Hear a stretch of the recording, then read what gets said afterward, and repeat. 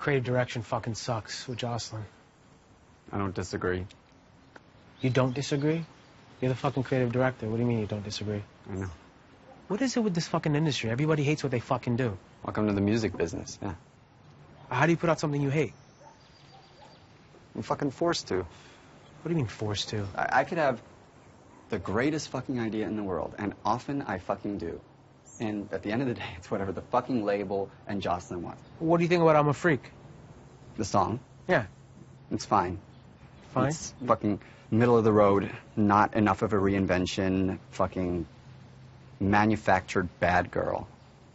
When was the last truly fucking nasty, nasty bad pop girl?